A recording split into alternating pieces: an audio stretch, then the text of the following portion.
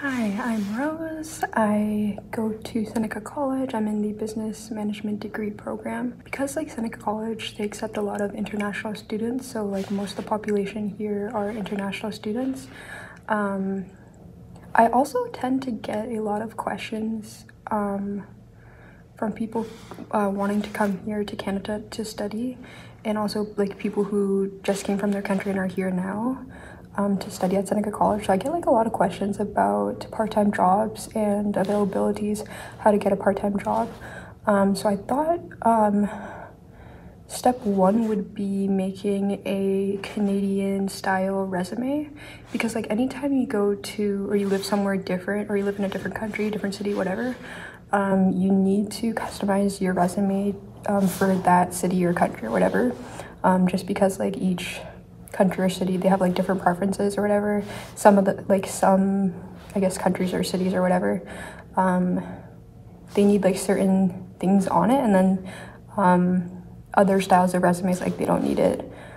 So I will go through just a general Canadian resume for a part-time job while you're studying here, just for a typical part-time job, retail, fast food, anything really. So first things first, I have Microsoft Word opened up, so I'm just going to center it. So I'm gonna go to that, so it's in the middle, and I'm going to type my name. So this is your first and last name.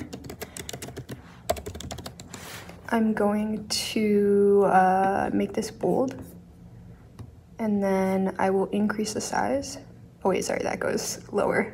We need to increase the size to about, you don't need it too big, about maybe 26 or maybe 24. 24 I typically use. And then I'm going to press enter. I'm going to not make it in the center of the text now. And then I'm going to lower the font size to about 11. We'll see if it all the way fits in. I'm just gonna do write in basic information, just because I don't want to share my information, of course.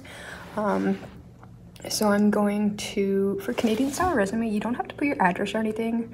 I know other countries you do. So basically you just need to put your city and which province.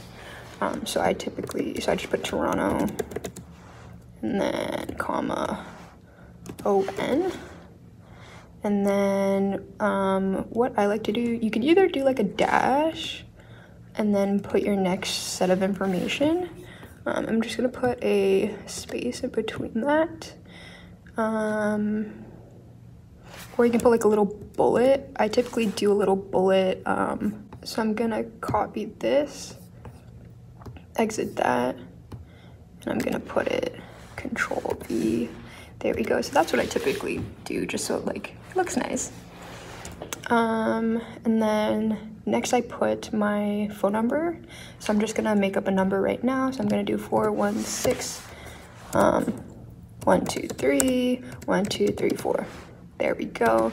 Gonna copy or gonna paste that bullet point again, and then I'm going to put my email address. And for your email address, what I do is, I know when we were a lot younger, anybody really, you make an email address when you're a kid, so it has sometimes that email address is fluffywuffy@hotmail.com, right? That's not professional. So for me, I always put my name, and then I make sure my name is in it. So mine would be Rose Fernandez at hotmail.com, right? It sounds better than fluffywuffy12@hotmail.com. So we're going to do Rose Fernandez at hotmail.com, just as an example. Oh, and then all of this doesn't have to be in bold, only the name. So let me just get rid of that. I'm going to paste the bullet point again, and then I like to add in my LinkedIn. I actually recently updated my LinkedIn because I needed to. When I was working co-op, I noticed people would ask for your LinkedIn. I had to help do a career fair, so people would ask for your LinkedIn, And so I had to like actually, I know at Seneca College, like I had to take a course and do a LinkedIn and like create one and everything, but I actually went back recently because people had asked like if they could, excuse me, if they could connect. So I had to like make sure it was like all professional. I like took a photo. I have to take a actual professional photo, but I took like just like a selfie or whatever. So I'm gonna put my LinkedIn. This is what I like to do, dash, and then your name, your username. So I'm just gonna do Rose Fernandez as an example, and then that's it. And then what I like to do here, I don't like to do like a cross. I like to do like a line across just to like start the next thing. So I just do these dashes here all the way across.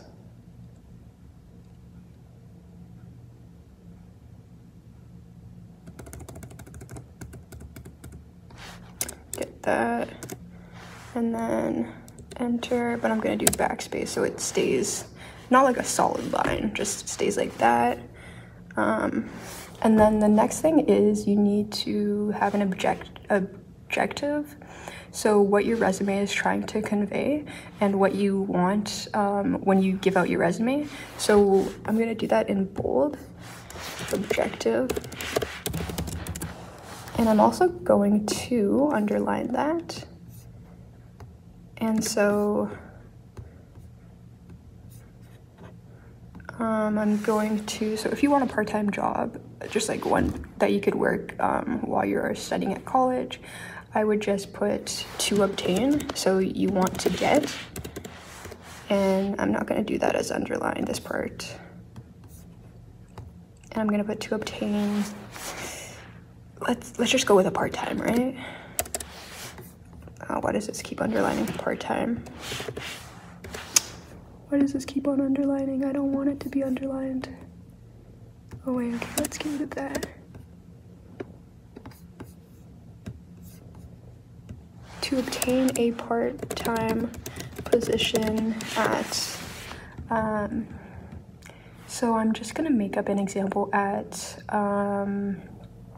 Loblaws, or because this is for Seneca College students typically, like people watching. I'm going to put to obtain a part-time position at No Frills, because No Frills is, No Frills, the grocery store is right beside Seneca Newnham, you know, kind of fits the theme, No Frills.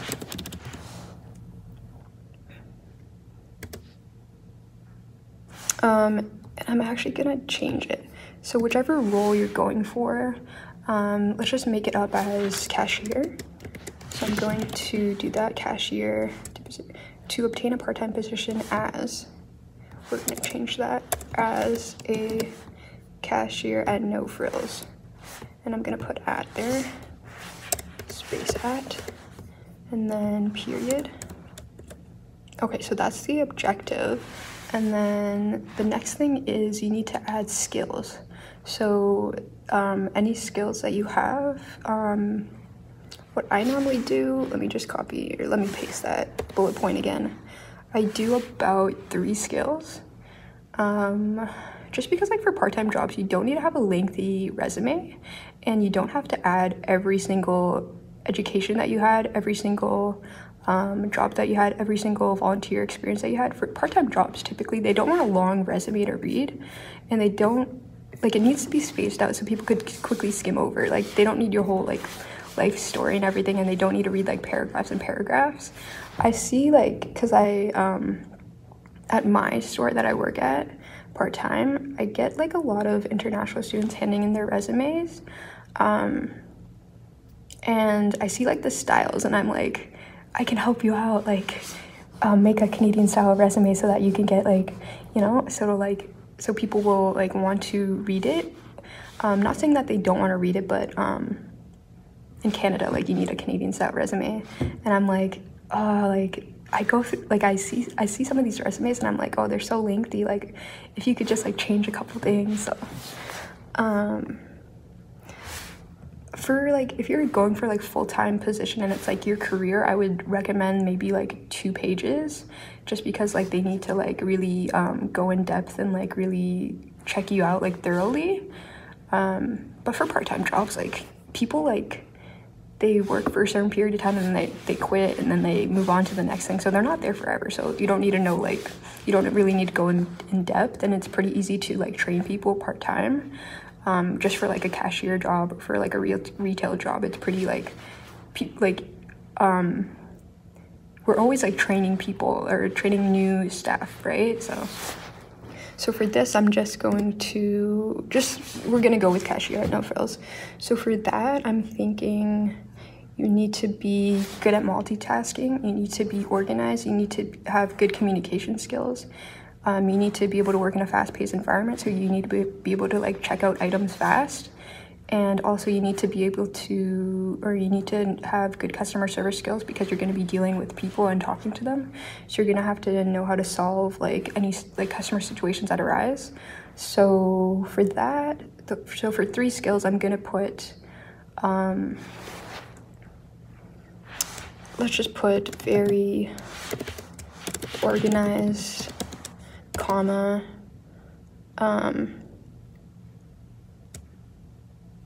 can work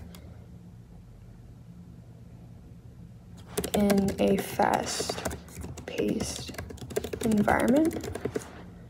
And then we're gonna go to the next one, and I'm gonna do Control V to paste that colon bullet point thingy in. And then I'm gonna put excellent customer service skills, comma, how about,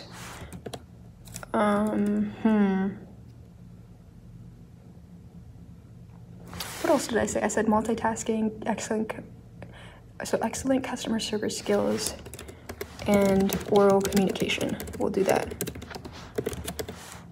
And then next bullet point will be, sorry, Control V. Oh no, not my emojis. And then Control V, we're gonna do,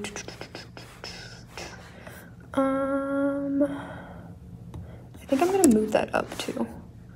And we're gonna do, I'm gonna move that up. Oh wait, let me do that, okay. And then I'm gonna do, so great at how about great at multitasking? Multitasking. And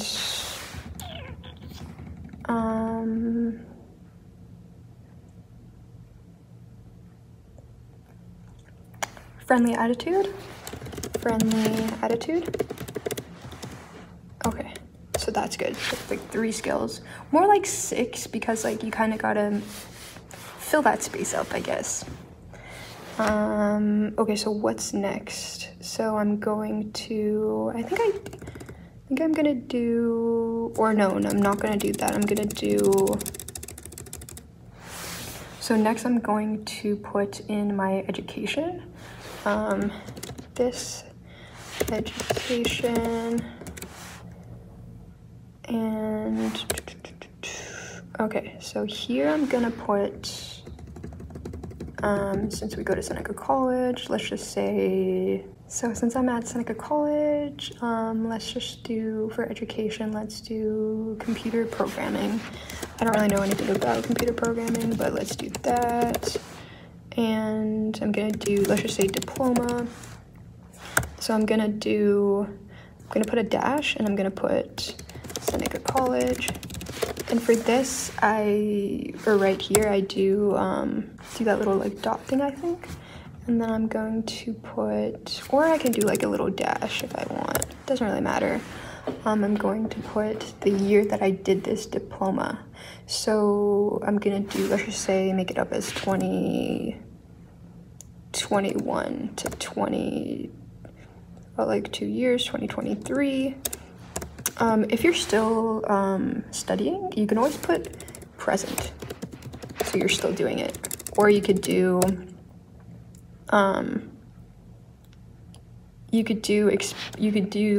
if you're expected to graduate, say in April like me, you can put April 2023. So So from 2021, and because you put April 2023, I would also make it equal. So I wouldn't just leave it as a year 2021, I would actually put the month that you started. So let's just say September, just to make it cohesive. And then underneath, I'm gonna put about, why is this like, is this double spaced? Okay, so underneath this is just an example. I'm going to put 3 bullet points the same to be cohesive with the 3 skills that you have. And for this, I'm gonna do a dash just because I want the skills to stand out. I mean, I guess you could do bullet points, but I typically just do a dash. And then I'm going to write like 3 things that I learned in this program. And again, if you are currently, or if you're expected to graduate in April, I would say learning Microsoft Excel. But if Microsoft Excel, let's just say that as a skill. But I would go more, this is like very generic. You would have to go more into detail about like 1 line or maybe even like 2 lines of it. But again, you don't want it to be like too lengthy for a part-time resume, just a generic one. But if you already finished this, say in 2022 or 2023 or whatever, right? Instead of learning Microsoft Excel, because you're not currently doing that, you would put learned Microsoft Excel. So let's just say that as an example, learned Microsoft Excel. And then another point would be learned how to present myself, learned how to make, let's just say, online presentations using Microsoft Teams and PowerPoint. Let's just say that. Boom. Learned how to work in a team setting and lead group projects, let's say. Group projects. Because this is for a cashier role at No Frills, I mean, the education, like, the skills, you kind of want it to be like, I mean, you could always just, if it's unrelated to the cashier job, but try to make it, I guess, but if not, then that's fine. And then, so I'm just making up this resume, right? So for me, I typically do about like, because I did the diploma and then I did the advanced diploma and then now I'm doing the bachelor's degree, I had 3 education parts. So it filled up the page, but I'm just gonna do one just to show you. And then, so it also matched like three, you know, there's 3 skills and then there's 3 educations. And then for my work experience, which I'm gonna go over right now, it was 3 jobs that I listed. And then that filled up the page. But if you don't have, like, it's fine. You can go into more detail of your educational skills or whatever, kind of fill up the page. So I'm just gonna go to, next I'm gonna go to work experience. And I'm going to, let's just make it up. Let's just say that I worked at Loblaws, let's say. Or, sorry, let me not put that there, but I worked as a cashier, and then I'm going to put, dash Loblaws Canada. I think that's the name, right? Loblaws Canada. I don't know, or it could just be Loblaws. And I'm gonna put from, and like, see how I did the month in September and then I changed that back, but like, let's just say December for that. You also want to put the month and the date for here, even if, like, just so it matches, right? So I'm gonna do, let's just say July 2021 to August 2021. Done. And then I'm gonna put 3 3 things that you did at that job. And it could be skills, it could be something that you learned, it could be just like role responsibilities. So for this, I'm just going to say,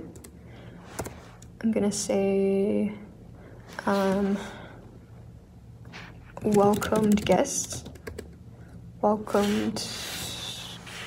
Let's just say customers. Welcome customers, because it's not a restaurant, it's like a grocery store, so they're customers, right? Or you could say guests. Welcome customers to store and answered questions they had. Done. And then another thing could be, because you're a cashier, scanned grocery items and bagged them for customers. And then another thing could be took payments and sometimes for these like cashier roles or like retail jobs, they want, like, it's better if you have experience, but if not, then it's kind of easy to train people. But typically, like with these roles, you either do like morning or you do closing. So you either have to open the cash or you have to close the cash. So if you have experience, then I would put took payments, and say if you typically did like closing shifts, and I put and took payments and closed cash and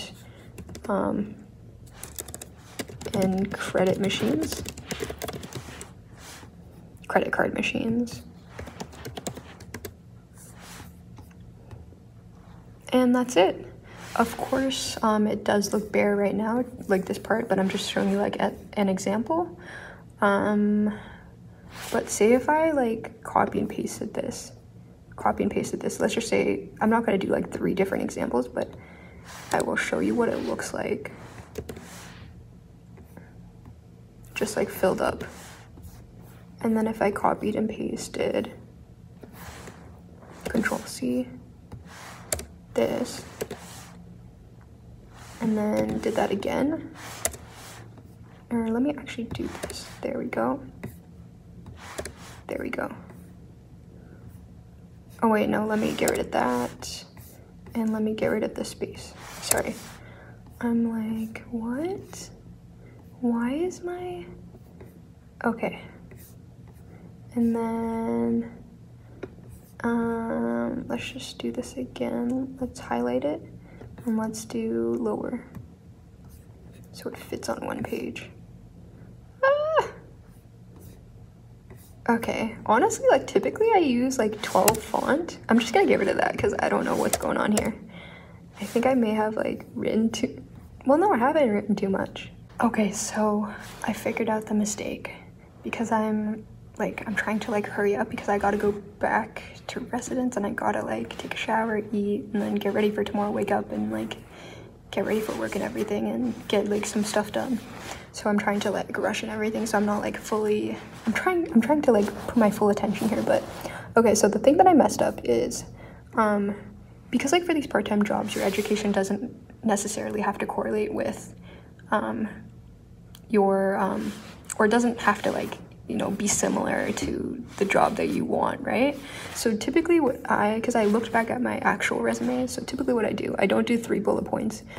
For the work experience, I do 3 bullet points, so that's why. And then I match it with the 3 bullet points here with the skills.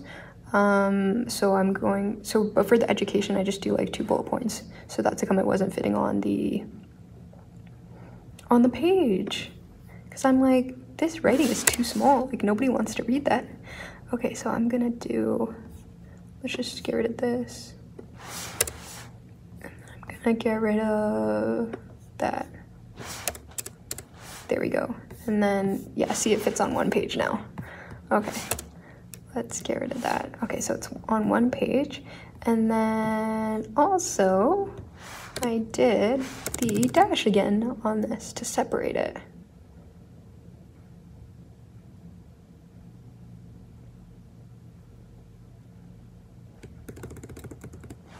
And I also didn't need that 2 dot thingy, but I did underline this. And I did, okay, I'm gonna do that for the work experience as well. This is literally how my resume looks. And I have no problem getting like part-time jobs. There we go. Boom. I lied again, so I actually did this dash thing again. I guess I did the 3, or I guess I did these dashes to separate out each like category, so it looks more organized. You can kind of skim through each category, I guess, so it doesn't look too lengthy. So this is what a typical Canadian style resume typically looks like. This is the layout that I use. And we are just going to pretend that it all fits on one page. I don't know why it's doing that. I think because this is like kind of spaced out. I don't know, I tried to put this in like one, see, I'll do it again. But it like, there's like a space in this part here, and it should be like a little bit up, I guess. So I think this is like the issue here, but I'm not, you know, you get the gist of what a Canadian style resume looks like and what you need to include and what you don't. You don't have to include your age. You don't have to include if you're married or not. You don't have to include what religion you're from. None of that. And you don't have to include your address, just your city, phone number, email. You don't have to include your LinkedIn if you don't want to. If you want to, up to you. And then just your objective, so what you want to get out of the resume when you're giving it to someone. And every time you're handing out resumes or applying, change it to that specific store. So if you are gonna work at No Frills, if you're gonna work at Loblaws, change the name, change the job role. So if you're gonna be stocking up, so I guess, or if you're gonna do like retail stock up, so retail stock clerk or whatever at let's just say at Aritzia, at a Gap, at Old Navy, but whatever, right? So you would change it there. And if it's a full-time position, change it. So each time change. And then each time customize what skills that you would think would like that job require. And you can always Google this up, what cashier, job skills, and you could put that in right here. And then education is pretty like, you don't have to include elementary school, you don't have to include high school, just like relevant education or your latest.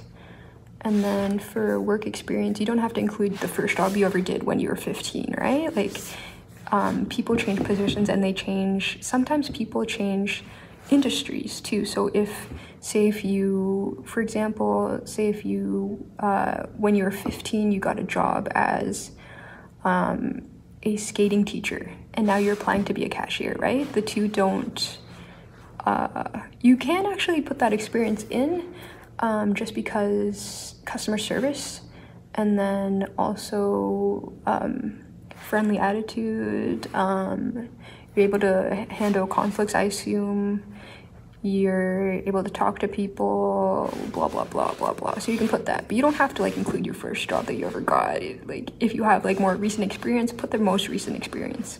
So yeah, that is how to make a general Canadian style resume for a part-time job as a college student, or as a student, or just a general resume. I hope that helped. I hope that answered some questions. Yeah, I hope that helped you out. So maybe you can like, you know, design your own resume, start applying, send it out, and hopefully you get some like good job offers, and hopefully like you find it easier to find a part-time job now.